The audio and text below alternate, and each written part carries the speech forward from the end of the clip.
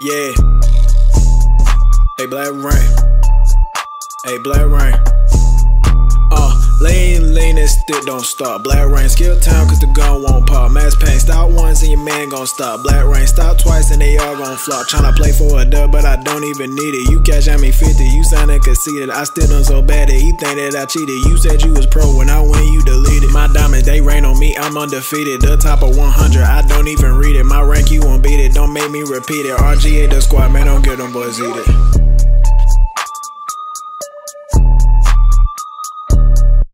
Alright, so this right here is supposed to be a $100 money game, but like I told you guys, I don't do money games anymore. So he was like, yo, let's play for 100. I was like, you know, I ain't really feeling that, you know, like, so I was already searching for a game. I was about to join the game. I was like, you know what, I'll just play, you know, what's your gamer tag? We'll just play, you know. So, you know, this right here, and we decided no Chiefs, no Bucks, no Green Bay, you know. So we, you know, Seattle and Philly, which Philly happens to be the fastest receiving core on the game. So he comes out right here under center. You know, he comes out right here under center, and, you know, we get good run defense. But let me finish my story, you know. So this is story time, man. This is Tuesday Talks. So I ended my story by telling you guys how I got kicked out of App State and how I was going to Youngstown State. Now, I get to Youngstown State. This is my red shirt freshman year. I get to practice. They gave me this big number 57. And I'm like, what am I supposed to do with that? So then, you know, a few days go by. They're like, okay, this guy's legit, you know. So they give me 13. I'm cool with that. So I'm playing outside linebacker. I'm playing a little safety. I'm playing a little nickel back. I'm doing kick return and punt return, you know, because I was an athlete at Youngstown, in high school. I was an athlete in high school, and I was an athlete at App State.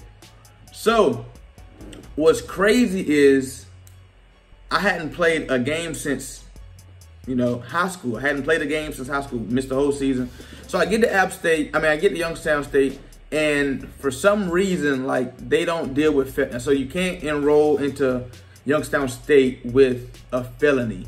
So I had 3 pending felonies on my record from App State. But I'm telling them, like, listen, I've already talked to my lawyer. It's already basically down to a misdemeanor. Like, it's just gonna be, you know, I'm not gonna have any felonies. Well, I could not get my court case cleared before, you know, the season started. So Youngstown State suspended me for the season. Now, it's crazy because week 2 of the season, my cases got handled. I ended up having literally nothing on my record. I went from having 3 felonies to not even having misdemeanors on my record. You know, they dropped a bunch of stuff. You know, they said if I went and took this drinking class, I had like community service and AA meetings. If I completed that, then nothing would be on my record. So I'm sitting here week 2, suspended for the whole season with nothing on my record. So I sit out 2 whole years. I took that time at Youngstown State, and I really just built myself up again. You know, I played, you know, my whole career, high school, then I get to college, and I'm out of football for 2 whole years. So, you know, we go into, we go into my redshirt sophomore year, and I'm sitting behind this senior. Now, he's already looking at people, you know, going to the league and whatnot, and Guy's pretty good, but we have a new coaching staff in here. So we get Bo Pelini in here, you know, and he changes up a few things, you know. So, luckily for me, the senior in front of me ended up getting into some trouble right before the season start. So my very first game of my, you know, legit college career, I'm playing against Pittsburgh with James Conner, Tyler Boyd, was that Nate Peterson or something? I don't think, did I play against Nate Peterson? I'm not sure. But I know it was James Conner and Tyler Boyd. But Tyler Boyd was suspended for something he had done. I forgot what he was suspended for, but he was suspended. But we're playing against James Conner. So we go out there, I ball out. You know, first time on the field, I'm in the biggest, you know, I'm in the Pittsburgh Steelers stadium. I'm in the Steelers stadium. I'm playing against James Conner. I end up having like 13 tackles that game, fumble recovery, and I think like 3 tackles for loss. We end up losing 38-45. So this is little Youngstown State playing against Pittsburgh. You know, we end up losing by 7. They running the kick return back right before half.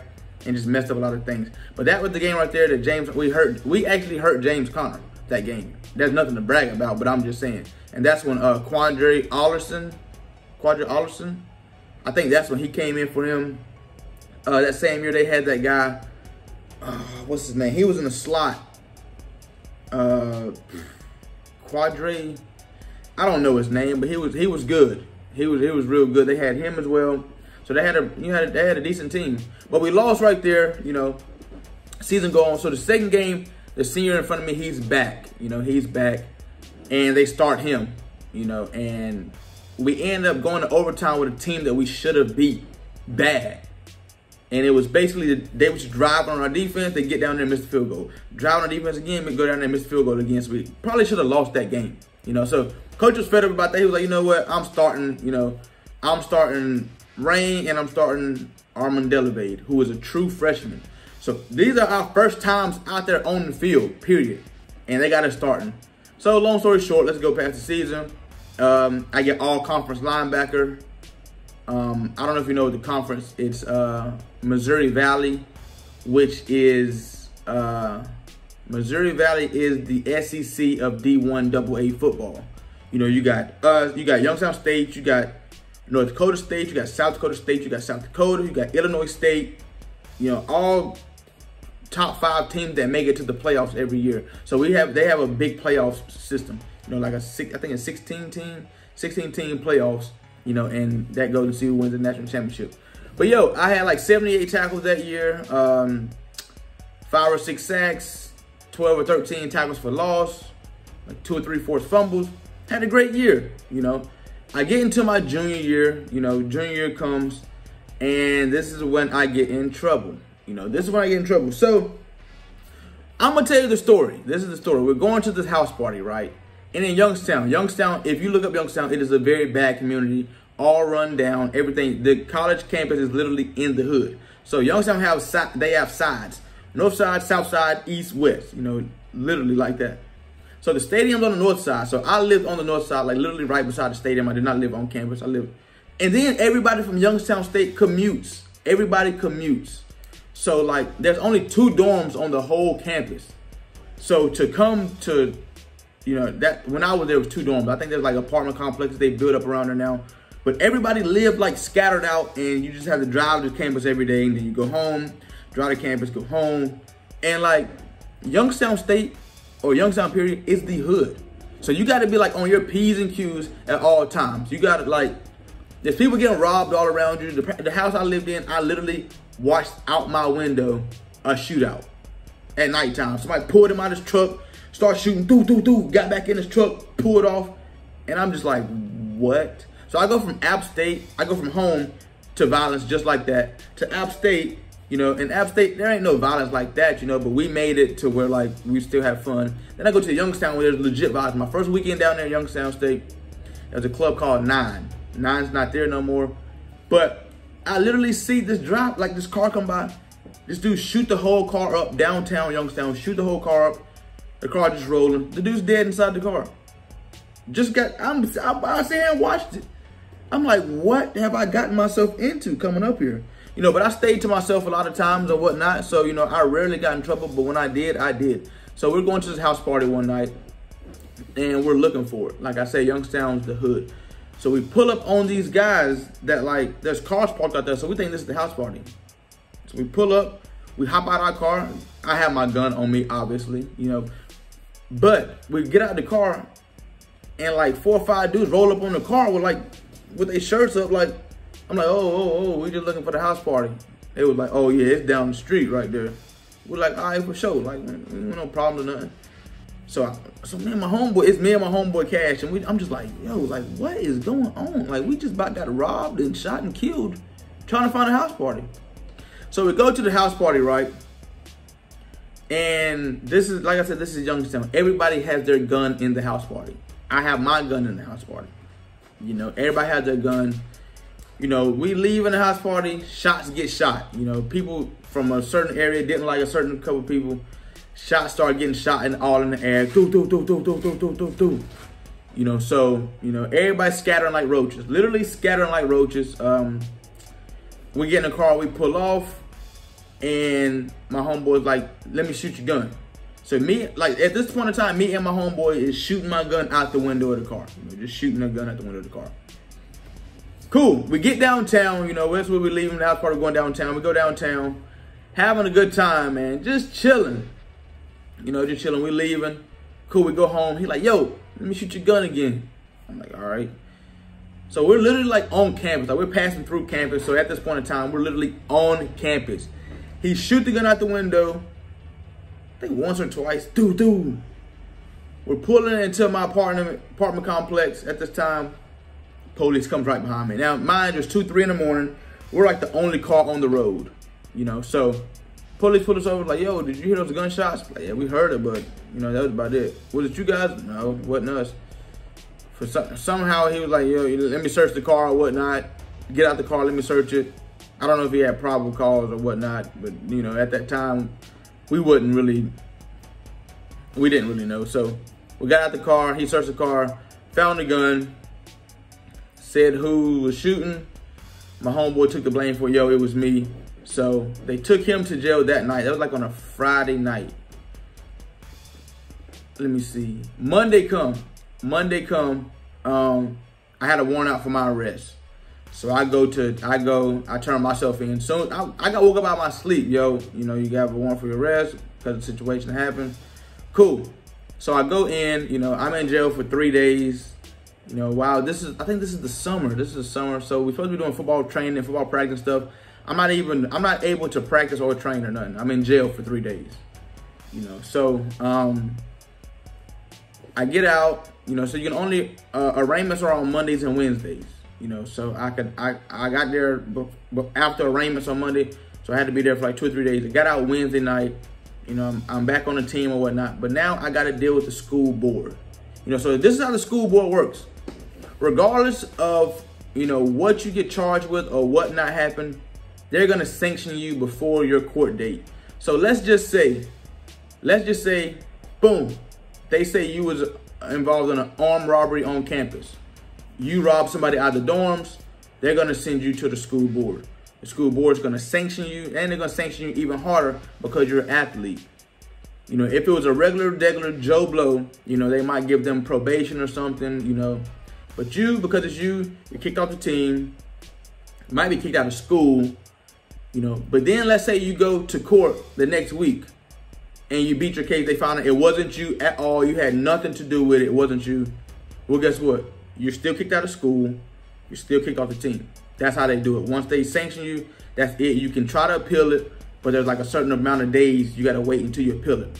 That's what kind of happened at App State. I got in trouble. They kicked me off the team. By the time I tried to appeal it, I was already kicked out of school. And by that time, I was like, listen, you know, I'm already kicked out. I might as well, you know, try to find somewhere to go to school. Now, I'm not going to wait around here because what if I don't get back in? What I can get in at somewhere else, you know. So, anyway, so I go to the school board.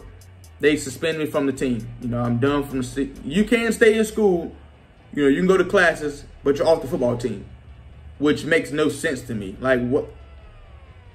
It wasn't nothing that had to do with football, period.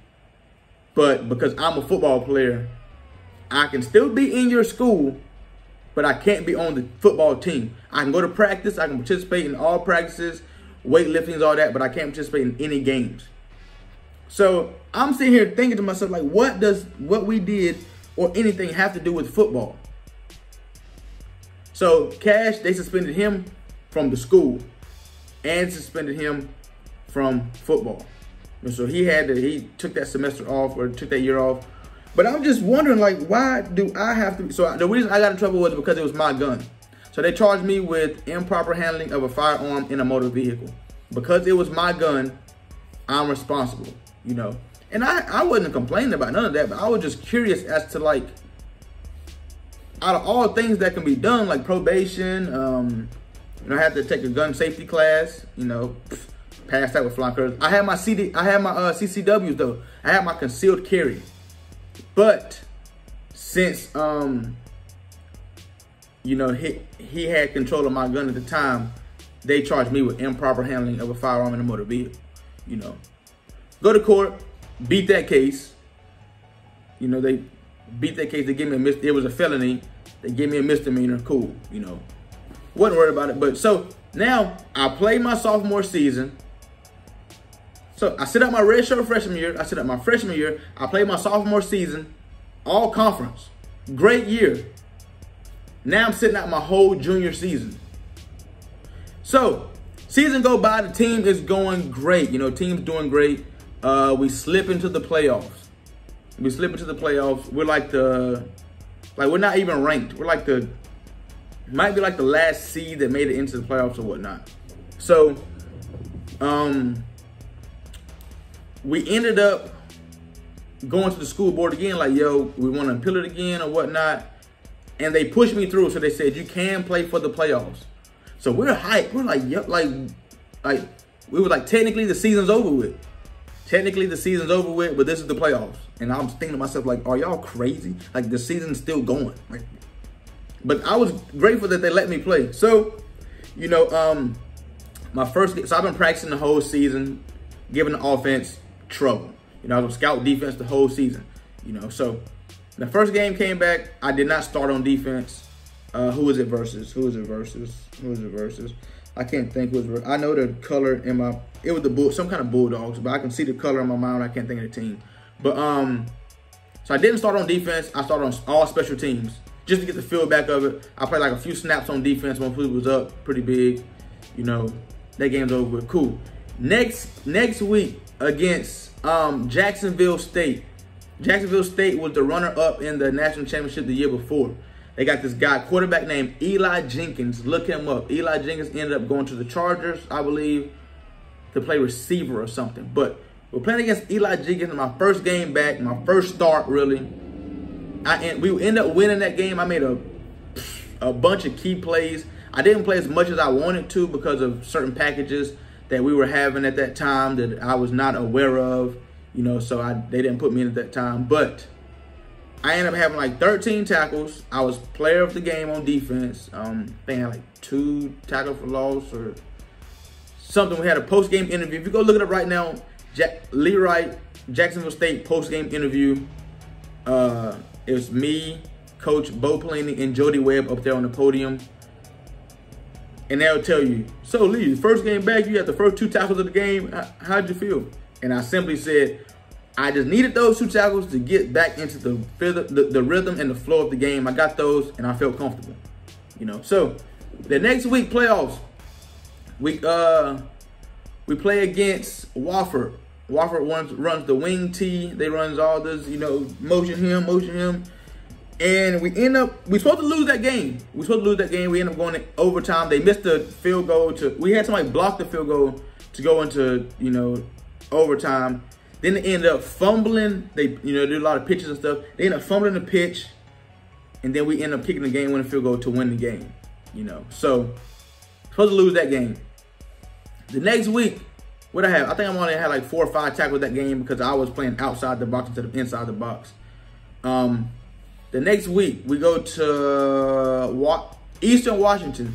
This is where Kendrick Bourne is. This is where Cooper Kupp is. And they have the #1 passing offense in the nation. You know, the quarterback, I can't remember who the quarterback was, but he's throwing the air out of the ball at this point. You know, so we go up there. I think, don't quote me on this, but I want you guys to go and look this up. I think it was the 3rd or 5th coldest game in college history. I mean, it was a sleet of ice on. So they got a red field. Eastern Washington's field is red. It's called the Inferno. They got a sleet of ice on the field. I'm out here with like long sleeves and face mask on. Cooper Kupp comes out, no sleeves on his arms, no sleeves on his legs, with gloves on. I want to say he didn't even have gloves on, to be honest, but I think he had gloves on. I ain't exactly sure. He's out here catching the ball with one hand. Bloop, bloop, bloop, going out of bounds. Bloop. By halftime, Cooper Kupp has 10 catches for like 200 yards and 2 touchdowns, I think. And you know what's crazy? I'm guarding. So he plays in the slot. So we was playing bracket on Cooper Kupp. He's like the inside guy. I was this linebacker. We had a guy outside him. Me and this guy are doubling Cooper Kupp. So if he run a vertical, I should be inside. He should be outside of it. and playing it. If he runs in route, I should be on it. If he runs outside route, he should be on it. He ran a lot of, I ain't gonna lie to you, he ran a lot of outside routes. So, you know, once he turned outside, that's not my man no more. He goes outside, now I gotta get eyes back on the quarterback and see if anything else to come back in the middle. Now, if he runs in route, you know, I got him. You know, now he's looking outside to see if anything outside is coming back inside, you know. But what he ran on me that made me remember this, he looked at the quarterback, tapped his helmet. I said, DJ, we got Cooper. He said, yeah, we got him. He said, hi. He ran straight down the field. Straight. Didn't look back for the ball or nothing. Straight down the field. You know, I'm kind of like on his low hip. In case, you know, he runs a comeback or he runs an in route, you know, a dig or something. I'm on his low hip. DJ's on his low hip as well. You know, he runs a simple go route. As soon as he look up, bloop, catch the ball. I said, ain't no way. I ain't never seen nothing like this a day in my life. You know, so we ended up beating them on the very last second catch of the game. Very last play of the game. They threw it, our tight end caught the ball on the guy's back, on Cooper Kupp's brother's back. Threw it, he's face guarding like this. He wrapped around him, caught the ball. The dude's body is here. He caught the ball on his back, go down to the ground, touchdown. We're going to the national championship. Go to the national championship versus, what's that? I can't remember back in the day. I can see the color of the team. I don't know. We go to the national championship. We get beat 28-14. I think it was 28-7. Then we end up scoring late to make it 28-14. National championship field was trash. We played in I think it was El Paso, Texas. But we played in Texas somewhere. And let me tell you this. It snowed in Texas while we was there. It literally, for the first time in so long, it snowed in Texas. The field was trash. The field was hard. Like the grass, there was this much grass on it, and the bottom was dirt. It was like a baseball field's outfield. The national championship was the baseball field's outfield, but like it had frozen. The layer of dirt had frozen, so it was like just bad. So after the season, you know, we lost after the season. My senior year comes around. You know, I had a pretty great senior year as well. Like, I can't remember my stats. Great senior season. I'm talking about a great senior season. I'm going to post my college highlights soon. I posted my high school running back. I posted my high school defense. I have not posted my college highlights yet. I'm going to post those soon so you guys can see.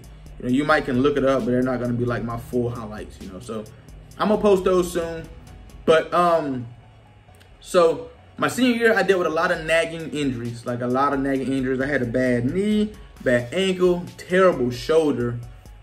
To the point where, like, you know, I was barely making it through each game. I mean, I was playing great, had a wonderful season, you know, but I just, you know, didn't have the season I really wanted. Then after season, you know, I did a lot of treatment or whatnot, getting my body together, got my body to about 85% where I wanted it at.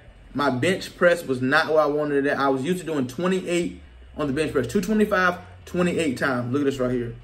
Look at this right here. I should have declined this penalty, but I accepted it just because I was being smart. I was being I was just being, you know, wasn't a money game or nothing, but as you can see right here, I accepted the penalty. But I'm used to doing 28 on the bench press. I get to, like, I'm working on the combine or whatnot, I only do it 20 times. So that was not good enough for me. It wasn't. 20 is good, you know, but when you're used to doing it 28 times consistently, like, I can go into any given day and do 28, 225, 28 times. Which is amazing, which is a lot of people can't do, considering my size and my height and my weight and all that stuff. That was like out of this world. 20 was still good. It was like 20 is okay, that's impressive, you know. 28 is like, what in the world is going on? But I was doing the 20, then my shoulder was nagging. I was like, you know what, I'm just not, this is not what I wanna, you know, I don't wanna go in there if I ain't doing my best. So I started working on, like, you know, footwork drills. I'm like, you know, I won't do the bench press. I'll just do the 40-yard dash. I'll do the cone drills. I'll do, you know, all the running stuff, and then I'll do the catching, the bag, you know, flipping hips and whatnot. I'm like, cool, I can do all that. Start working on that. Ankle start giving me problems. Knees start giving me problems. And I was just like, you know what? I'm not even motivated to do this anymore. You know, if I can't go out there and be my 100% best, I don't want to go out there. You know, because if I go out there and I'm not my best and I don't make it, I'm going to feel bad about myself. Like, man, you just went out there, not even your best, and you didn't even show them, you couldn't even show them your best for them to even see if they wanted to take you or not. So I said, you know what? I'm not doing it. When the pro day came, I was down in Miami with Mike Williams partying. Can't even lie to you. I went to, no. I went to Myrtle Beach for 5 days on vacation. I just said, you know what? I'm going to Myrtle Beach. You know, forget all this pro day stuff. I went down to Myrtle with my guys, party. I actually drove down. My car broke down while I was down there. I got my oil changed right before I drove down, and they forgot to put my oil filter back on my car. So I blew my motor when I was in Myrtle. Couldn't get back up to Ohio to really do anything I wanted to anyway. So I said, you know what? I hit Mike, like, yo, where you at? He was like, Myrtle. I caught a flight to Miami from Myrtle for like a week, partied, had fun. Guys coming back showing me, hey, you know, pro day went cool, you know. Then I had a couple coaches calling me, like, yo, where were you? What happened? I heard some, you know, the Browns were there for you. The Steelers were there for you. Now, that's not really too impressive for me because the Browns is an hour away and Steelers is an hour and a half away. So what these teams like to do is get players close for like a scout or whatnot, you know, just to come to fill up spots, you know, practice teams or whatnot. And then as soon as the season starts, they like to cut you. So I already knew that, you know, we had a couple players to go to the Browns and the Steelers, and they end up getting cut and released right before the season started. And I was like, you know, that's just not something I'm interested in. So, you know, I talked to the Browns, I talked to Steelers, that, yo, we would like to have you come for the camp and whatnot. And I just honestly told them, like, I'm not 100%. You know, I would not feel comfortable even coming out there while I'm not 100%. That's just not the type of person I am, you know. So that's where that went, you know. I came back from Miami to Myrtle. Got my car fixed. They put me a brand new motor in because I had a warranty on my car. You know, they put my oil filter on this time. Drove back to South Carolina, hollered at my parent or my mom. Then I drove back to Ohio, and yeah, that was the end of my college career. So I stayed in Youngstown for a year. I started working at this factory or whatnot just to see, you know, what I wanted to do. Didn't really like it or whatnot. So after that, I had a teammate that was actually from Orlando, Florida. Was like, yo, bro, I'm down here selling health insurance. I am doing great right now. He showed me some paychecks. He was doing great, you know. So I came down to Orlando, Florida to sell health insurance. I actually did great with that. I did numbers with that, like pretty impressive. But, you know, I just got tired of dealing with people. You know, every single day I got to deal with 300 and 400 people, texting 300-400 people. Just wasn't passionate about selling health insurance. So I come to Tampa, Florida. Like I said, I'm still selling health insurance though. But this is when I got into YouTube. So I'm playing Madden, right? I'm playing Madden, and I'm noticing that I'm climbing up this leaderboard. And it wasn't nothing that I really wanted to grind. Okay, I'm about to grind Madden, be the best Madden player in the world. I'm just playing Madden, and I'm seeing that how impressive I am. I'm seeing that my record's good. And a lot of people were ranked ahead of me because of how many games they played. Now, I climbed up because of my record, and, you know, I was winning way more games than I was losing. You know, so at one point, I think I was like, I started off Madden 52 and 37, and then that's when I got into it, and then all of a sudden, I'm 337. Now I'm ranked number 5 in the world, and people are like, yo, who's this Blackreign guy? He's never been on the Regs leaderboards. Then before you know it, I'm number 1. I'm getting a lot of messages like, yo, bro, you should stream, you should stream, you should stream. And I'm like, what is streaming? What is Twitch? What is this? I've never done this. I've never even looked into this stuff. Then one day I get a message from TD Barrett like, yo, bro, I checked you out. I see you number 1 in the world. I'd like to play you. You know, so I played TD Barrett. TD Barrett actually messaged me first. I played TD. TD's like, yeah, I beat TD when we played. He's like, yo, bro, you should start streaming. I started streaming. TD's like, yo, you have a great personality. You should get into YouTube. I got into YouTube simply because I cannot sit there in front of the game for 8 hours at a time. That's just not me. I don't, like I say, I don't have a passion for Madden. I'm not very passionate about Madden. I just happen to be good at Madden. So now I create content, and the content I create happens to be Madden. You know, so that's kind of what happened with the Madden stuff, man. You know, that it wasn't like I just flipped a switch in my head one day and was like, yo, I'm about to be the best Madden player in the world. And can't nobody tell me that. I'm going to be #1 Regs player in the world. It never happened like that. That was never the thought process. The thought process was, this is my hobby, playing Madden, you know. When I'm done chilling with my dogs and hanging out with my friends, I come home and play a little Madden. I'm just good at Madden. Then, before you know it, I'm #1 on the leaderboards. You know, and now I'm doing YouTube and I'm doing Madden content. And now, instead of me being competitive about it or whatnot, I'm so competitive about it, but instead of me trying to go and compete nationally, I teach within, you know, my organization, which is my organization is YouTube. You know, so what I want to do next Tuesday talk is get into how I really feel about Madden and how I feel about the competitive scene and all of that. So that's what I want to do in the next Tuesday talk. Because I feel like some people got a different perspective of how they view me and whatnot. So I've basically broken down high school, I've broken down App State, I've broken down Youngstown State. Now I want to get into how I feel about Madden now as a whole. Because, like I say, people got the wrong perspective of Blackreign. You know, they just got the very wrong. Then some people understand where I'm coming from. You know, but I want to express how I'm, you know, where I'm coming from. So as you can see right here, this game is basically over. You know, if you was watching this game and paying attention to it, I put on a dominant performance. Very impressive performance, but that right there was a GG. I hope you guys stick around for Tuesday talk next Tuesday. You dig? Thank you guys for watching the video. Catch you next time. Peace. All right, let's do this. For daily sticky uploads, follow me at Blackreign4 on TikTok. For hoodies and t-shirts, click the link down below in the description. Blackraign's bin.